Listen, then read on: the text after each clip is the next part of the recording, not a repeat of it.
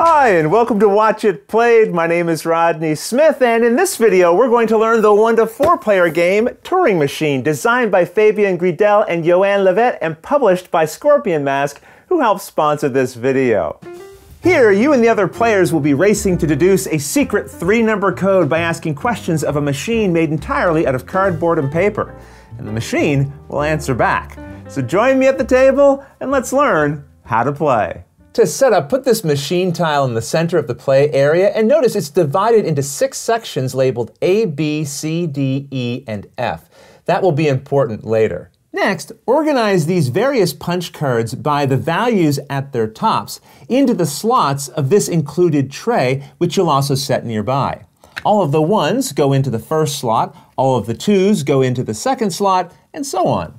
Now we need to pick a problem to solve, and the rulebook comes with 20 to start you off, but you can also go to the turingmachine.info website, where you'll find quite literally millions of additional problems to play, including daily challenges. For this video, we'll pick the first problem in the rulebook, and we will be spoiling part of it. But again, there are millions and millions of these challenges to play, so it'll be worth it to spoil this problem in order to be able to understand how to play all the millions of others. I do want to point out the solutions to these problems in the rulebook are given here in the bottom right-hand corner in small print upside down. So I'm blurring this out so you don't accidentally see it. And you'll want to avoid looking down here until the end of each of these games, being careful to only look at the answer for the problem you're currently playing. The problem you pick will tell you how to set up the rest of the machine. The very first column tells us which sections of the machine we're going to use. In this case, the spots labeled A, B, C, and D. The second column indicates which of these criteria cards you'll need to put by these related sections of the machine. Criteria cards have numbers on the bottom, so for this machine, we're told we need criteria number 4, 9, 11, and 14, which I have pulled out, and the rest we can just return to the box. The final column of the problem tells us which verification cards we need, and we'll look at those in just a moment. But notice that these verification cards can be listed in one of 4 different colors. These are the verification cards, and they also have 4 different colored numbers around their outside edges. So make sure to look at the same colored number as what the problem shows when you're figuring out which ones to pull from the stack. In this case, we need the ones with the green 447, 646, 566, and 322, which I've pulled out here. Now we set the cards we've collected around the machine beside the indicated sections, with the criteria cards set closest to the machine and the verification cards arranged on the outside and face down. Then take the included dry erase marker and mark the letter on the back of each verification card that represents the section of machine it belongs to. This will help with the gameplay later, as we'll see. Now each player collects a note sheet from the included pad and a player aid, which doubles as a screen to hide your note sheet behind during the game. I'm going to use the sheet that's on the pad just to make it easier for me to write on during this video, but you can tear these off when you play. In this top box, you can add your name, so I'll just write Rodney here, and then below in this area, you can write the number of the case you're solving. So in this case, problem 01. These columns represent the sections of the machine we've put cards beside, and you can cross out any sections that aren't being used. For this problem, we aren't using sections E or F. I should mention, if you need more note sheets, you can print them off for free from turingmachine.info. Also, you can play this game solo or cooperatively, and we'll discuss how to do that at the end of the video. But here we're going to focus on the competitive mode of play. And that's the setup. In Turing Machine, you and the other players will be trying to see who can be the first to deduce a secret 3-digit code, and each of the digits can be a value from 1 to 5. Players will ask the machine questions and privately get back information that will help them deduce the secret code. Be the first to correctly uncover the code, and you win. The game is played over a series of rounds, and each round is broken into 4 steps, starting with composing your proposal. Every round, you'll use one of these lines of your sheet, starting with the topmost empty one. And right here, you'll secretly create a number that you'll write in that's anywhere from 111 to 555, because that's the possible range of numbers that the actual secret code number that you're trying to find will exist in. Now, why you might pick certain values will make more sense later on, but for now, let's just pick 532. Also notice that each value goes with a different colored shape. This is important because you're now going to compose your proposed number from these punch cards using the values from the related colored shapes. Our sheet says that we need the 5 with a blue triangle. We also need a 3 with a yellow square, and we need a 2 with a purple circle. You then lay these punch cards on top of each other so that the numbers are in a row at the top, matching the number you chose. All of the players do this step together, writing their proposed numbers in secret behind their screen, and then taking and assembling their punch cards at the same time. Now, although your number is written in secret, it's okay if you happen to see someone's proposed number on their punch cards. That's perfectly fine. And there are multiple copies of each punch card. But in the rare case that you need one that is no longer in the tray because maybe someone else is using it, just wait until a player is finished with that card during this round, and then you can take it when they're done and continue the rest of the steps of this round for yourself. With that in mind, now let's learn about the next steps of the round, questioning. Here you'll ask the machine questions about the number you picked in order to learn how your number relates to the secret number you're racing the other players to uncover. Now, this will make a lot more sense with some examples, so let's take a look. To interact with the machine, first pick one of its sections to ask a question to. We'll go with section A and start by examining its criteria card. This will give us a visual summary and some text describing the kind of information we can get from this section of the machine. In this case, we're told that it will give us clues as to how the yellow number in the secret code relates to the number 4. And remember, the yellow number is always the second digit in the code. At the bottom of the criteria, we are then told the 3 possible ways it could relate to the number 4. It will either be less than 4, equal to 4, or greater than 4. Which of these outcomes we're going to learn about is based on the way we've created our number. You'll notice we picked a yellow number that's less than 4. So what we're really asking the machine is if we're right in thinking that the yellow number in the secret code is also less than 4. We are not asking the machine, is 3 the right value for the yellow number in the secret code? This section of the machine can't tell us that. It can only tell us if the yellow number is less than 4, equal to 4, or greater than 4. And since we've created a situation where we're proposing that the yellow number is less than 4, this section of the machine will tell us whether or not we're right. To find out what the machine knows, we then take that criteria's verification card from the machine, we turn it over, and then line it up behind our punch boards so that the circle, square, and triangle show through in these corners. This will leave one other window on our punch boards that will now show either a check mark or an X. A check mark means the verifier agrees with the aspect of the proposal that we're presenting, and an X means it doesn't. So in our case, we're testing the idea that yellow is a number less than 4 because our proposal has a yellow number less than 4. We got an X, and that means that the yellow number in the actual secret code number is also not less than 4. Now, during a round, once you've created a number to test, you cannot change that number. But just to help you with this example, watch what happens if I put a 2 as my proposed middle number. When I put the verifier behind this combination, I still get an X, which is what we should expect because a 2 is also less than 4. And we know from the test we just did that the secret yellow number is not less than 4. Now, again, you can't change your proposal during a round, but let's pretend for a moment we'd instead put a number 5 in the middle position. So now we have 552.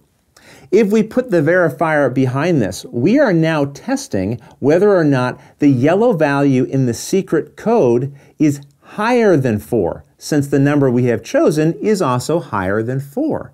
And you'll notice we got an X. This means in the actual secret code, its yellow number is also not greater than 4. So that means that we now know in the secret code number, the middle yellow number is not less than 4, and it's not greater than 4. So that means it's got to be 4. As we're about to see, if we had tested this section of the machine, putting a 4 here, the machine would have given us a check mark, confirming that the yellow number in the secret code is also equal to 4.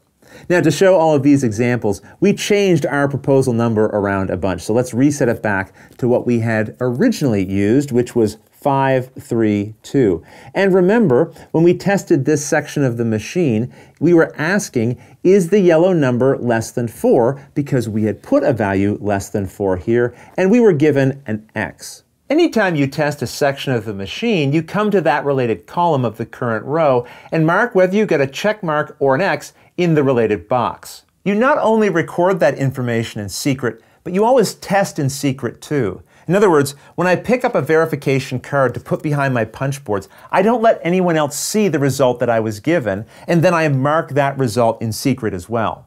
Every time you interact with the machine, you must record your result in the related section. This is important for tiebreakers later, and it's important because at most, you can only test your number against up to 3 sections of the machine each round. So far, we've just tested 1 section, so we could test up to 2 more, or just 1 more, or even do no more tests if we don't want to. Now, in the very first round, you'll likely want to test 3 times to learn as much as possible, but as rounds go on, you may feel that you know enough, or that you won't gain any new information based on the number you proposed and the options that are provided by the machine. You can also use your sheet to organize the information you're learning. For example, with our first test, we determined that the yellow number can't be less than 4.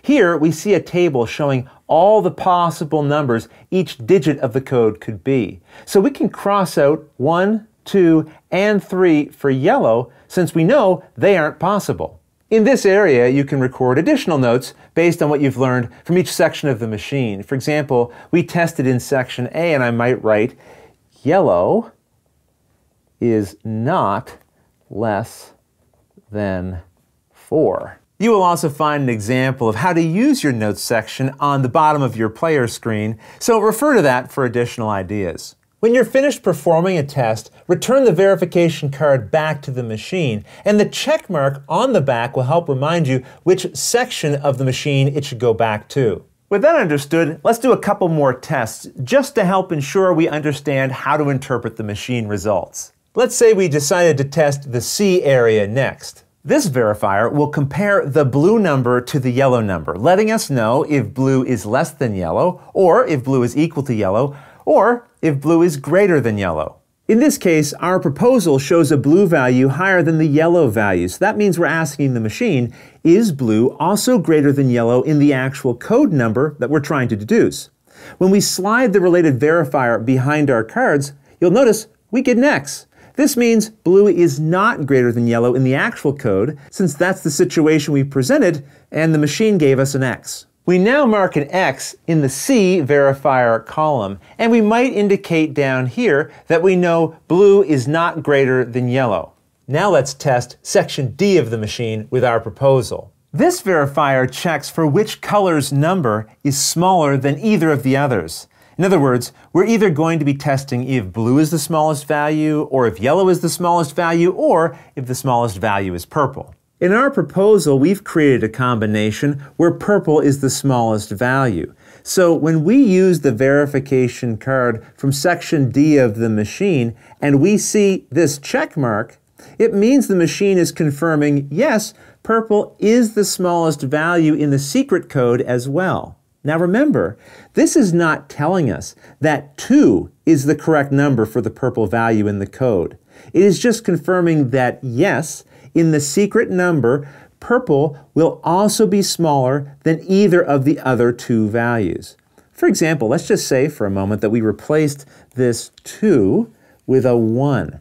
You'll notice we're also getting a check mark because the machine is just agreeing with the relationship we created, where purple is smaller than the other 2 numbers. It's not saying that 1 or 2 is the actual purple value. With that understood, we'll mark a check mark in the D box. Rather than write a note, we can now write our final deduction on this line. Purple is smallest. Also, since we know that yellow has to be 4 or 5, and we know that purple has to be smaller than whatever the yellow value is, we can say with confidence that purple in the actual code cannot be 5. You have to be careful when performing tests on criteria like this one that we were just looking at. If our proposal had been 5, 2, 2, we're not really asking a valid question for this section of the machine because we have not created a situation where one of the colors is smaller than the other two.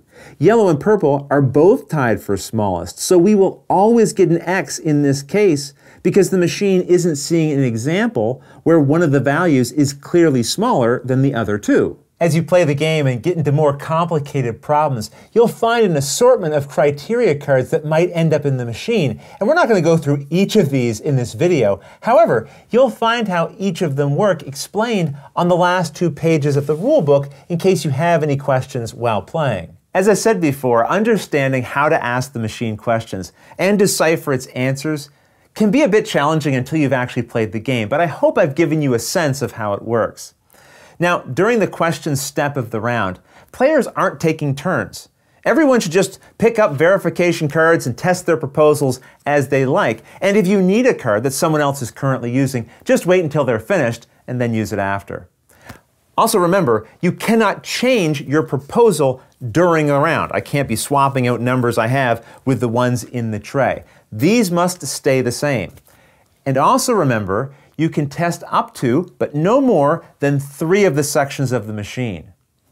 Once everyone is finished, it's time for the deduction step of the round.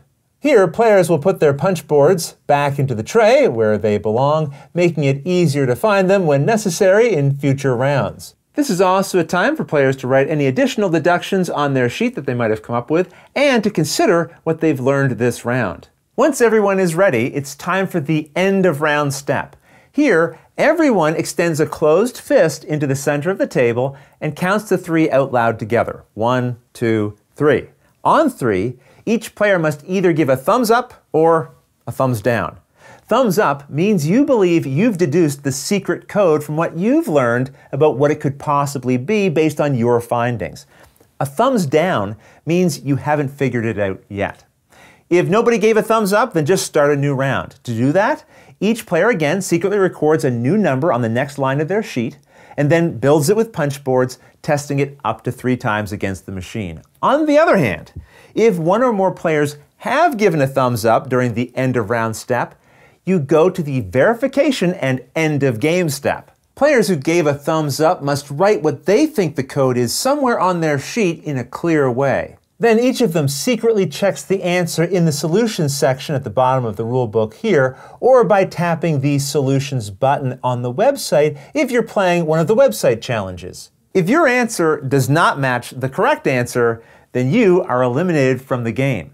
If all of the people who gave a thumbs up are eliminated, then the game will continue with any players who remain. If only one person remains, then they just automatically win. On the other hand, if a player who gave a thumbs up did get the right answer, they show their recorded answer and win the game. Now, if multiple players gave a thumbs up and more than one of them were correct about the secret number, those players are tied, and now the tied player who managed to get the right answer using the fewest questions wins. The number of questions you asked is represented by the X's and check marks you put in these boxes. So this player asked 1, 2, 3, 4, 5, 6 questions, while this player asked 1, 2, 3, 4, 5, 6, 7, 8, 9. So this player wins. If more than one player had the right code and tied for fewest questions asked, then those tied players share the victory. Either way, with the game over, you can now try a new challenge. Just first, put all of the verification cards and criteria back into their related decks, and don't forget to erase the mark on the back of the verification cards. And then find a new problem, either in the rulebook or from the online website. The game also comes with rules for solo and cooperative modes where you play against the machine using the turingmachine.info website, trying to solve the secret code in the fewest rounds possible on one shared sheet. This is explained in a bit more detail here on the back of the rulebook if you're curious, and you'll also find suggestions for how to balance the difficulty if you have players at the table who are more experienced with the game than others. But those rules I'll leave for you to discover on your own. Otherwise, that's everything you need to know to play Turing Machine. If you have any questions about anything you saw here, feel free to put them in the comments below, and I'll gladly answer them as soon as I get a chance. You'll also find forums for discussion, pictures, other videos, and lots more over on the games page at Board Game Geek, and I'll put a link to that in the description below. And if you found this video helpful, please consider giving it a like, subscribing, and clicking that little bell icon so you get notification anytime we post a new video. And if you'd like to support us directly, you can join our Patreon team, which I'll have linked below. But until next time, thanks for watching.